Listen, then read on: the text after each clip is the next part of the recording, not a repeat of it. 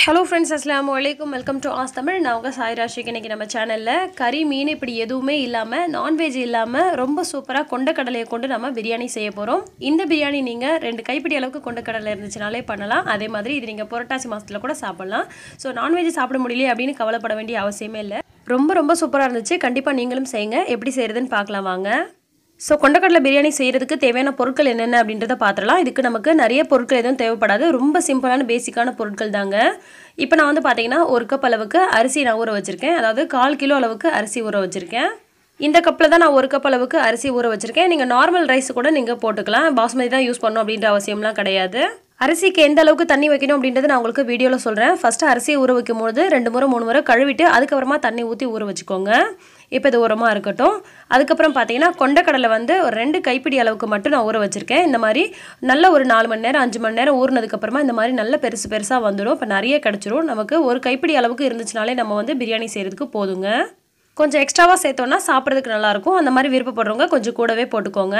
அதுக்கு அப்புறமா வெங்காயம் தக்காளி சொல்றேன் பாருங்க. நம்ம 1/4 கிலோ அளவுக்கு அரிசி எடுத்துக்கோம் இல்லையா? இதுக்கு ஒரு 3 பெரிய வெங்காயம் கட் பண்ணி எடுத்துர்க்கேன். இது வந்து பாத்தீங்கன்னா ஒரு 100 கிராம் அளவுக்கு இருந்தா போதும். 2 பச்சை மிளகாய் எடுத்துர்க்கேன். 3 பெரிய தக்காளி வந்து கட் பண்ணி எடுத்துர்க்கேன். அதுக்கு அப்புறமா இஞ்சி பூண்டு விழுது வந்து 2 டேபிள் ஸ்பூன் அளவுக்கு எடுத்து வச்சிருக்கேன். கொஞ்சமா வந்து கட் பண்ணி வச்சிருக்க கொத்தமல்லி தழை, கொஞ்சமா புதினா தழை. புதினா தழை வந்து அதிகமா சேர்த்துக்க வேண்டாம், கம்மியா சேர்த்துக்கோங்க. பிரியாணி தாளிக்கிறதுக்காக 3 டேபிள் ஸ்பூன் அளவுக்கு கடலை எண்ணெய் எடுத்து வச்சிருக்கேன். அது கூட வந்து நம்ம 1 டேபிள் ஸ்பூன் அளவுக்கு நெய் சேர்த்தா நல்லா இருக்கும். நெய் இல்லாதவங்க 1 டேபிள் ஸ்பூன் அளவுக்கு நல்லெண்ணெய் சேர்த்துக்கலாம். அதுக்கு அப்புறம் பாத்தீங்கன்னா சின்னதா 2 துண்டு பட்டை, 4 கிராம்பு, 3 ஏலக்காய், 2 பிரியாணி இலை எடுத்து வச்சிருக்கேன். அதுக்கு அப்புறம் பாத்தீங்கன்னா மசாலா பொடி 1/4 ஸ்பூன் அளவுக்கு மஞ்சள் தூள், 1 டேபிள் ஸ்பூன் அளவுக்கு மிளகாய் தூள் எடுத்துர்க்கேன். 2 டேபிள் ஸ்பூன் அளவுக்கு நான் வீட்லயே ப்ரிப்பேர் பண்ண பிரியாணி மசாலா எடுத்துர்க்கேன். இந்த மசாலா எப்படி அரைக்கிறது அப்படின்றது அடுத்த வீடியோல நான் உங்களுக்கு கண்டிப்பா போஸ்ட் பண்றேன்.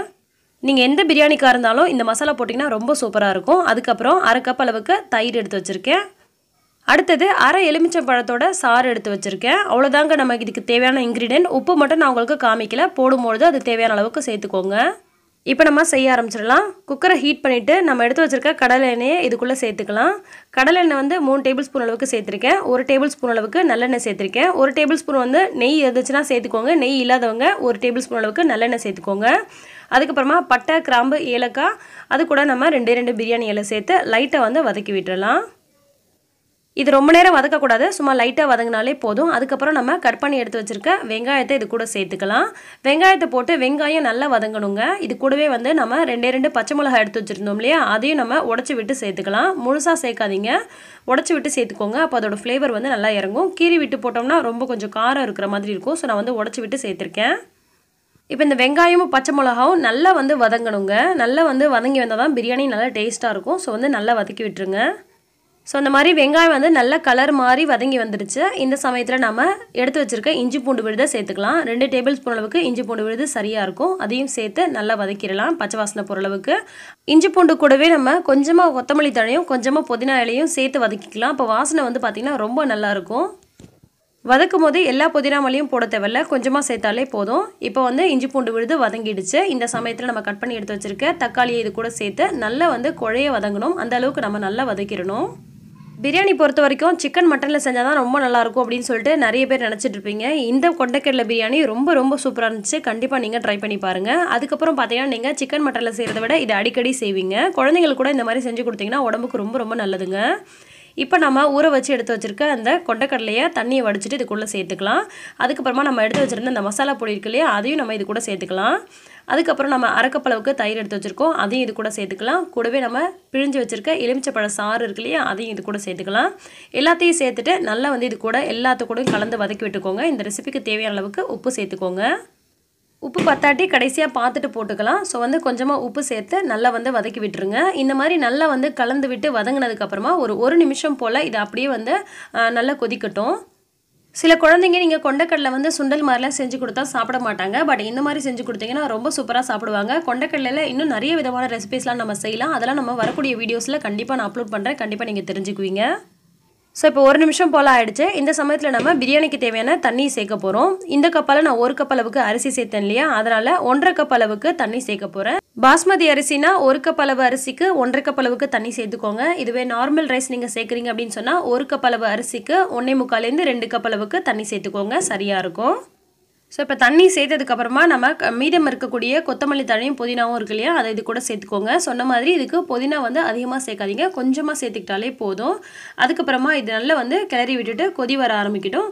அந்த சமயத்தில் நீங்கள் பார்த்தீங்கன்னா உப்பு காரம் சரியாக இருக்கா அப்படின்றத பார்த்துக்கோங்க.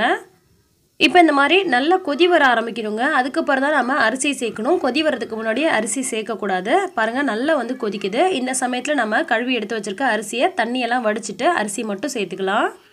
எப்போதுமே அரிசியை கழுவிட்டு அதுக்கப்புறமா ஊற வைங்க. ஊற வச்சுட்டு கடைசியாக கழுவிட்டு நீங்கள் போட்டிங்க அப்படின்னு சொன்னால் அரிசி உடஞ்சி போகிறதுக்கான வாய்ப்பு இருக்குது. ஸோ இப்போ இந்த மாதிரி அரிசி சேர்த்துட்டு அது உடையாத மாதிரி அடியோடு இந்த மாதிரி லைட்டாக கலந்து விட்டுக்கோங்க.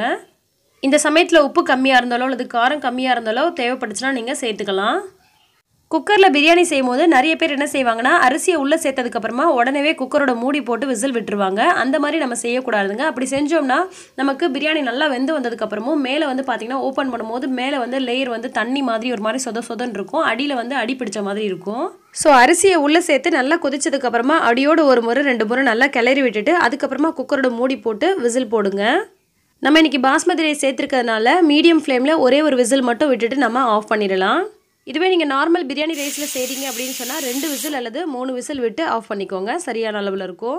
இப்போ ஒரு விசில் விசில் நல்லா அடங்கினதுக்கப்புறமா நம்ம வந்து ஓப்பன் பண்ணி பார்க்கலாம் எப்படி இருக்குன்னு. பாருங்கள், பிரியாணி கொஞ்சம் கூட குழையாமல் ரொம்ப சூப்பராக வந்து நல்லா வெந்து வந்திருக்கு. அதே சமயத்தில் கொண்டக்கடையும் நல்லா வெந்து வந்திருக்கு. புரட்டாசி மாதத்தில் பிரியாணி சாப்பிட முடியல நிறைய பேர் ஃபீல் பண்ணுறீங்க. கண்டிப்பாக இந்த பிரியாணி நீங்கள் எந்த மாதத்தில் வேணாலும் செஞ்சு சாப்பிட்லாம். ரொம்ப சூப்பராக இருக்கும், உடம்புக்கு ரொம்ப நல்லது. அரிசி அந்த கொண்டக்கடலைலாம் பார்த்தீங்கன்னா நல்லா வெந்து சூப்பராக வந்திருக்கு. அவ்வளோதாங்க, ரொம்ப டேஸ்டான ரொம்ப ஆரோக்கியமான கொண்டக்கடலை பிரியாணி ரொம்ப சூப்பராக ரெடி ஆகிடுச்சு. இப்போ நான் இது வந்து டேஸ்ட் பண்ணி பார்த்துட்டேன், ஆல்ரெடி ரொம்ப சூப்பராக இருக்குது. கண்டிப்பாக நீங்களும் செஞ்சுட்டு டேஸ்ட் பண்ணிவிட்டு எப்படி இருந்துச்சு அப்படின்னு எனக்கு கீழே மறக்காமல் கமெண்ட் பண்ணுங்கள்.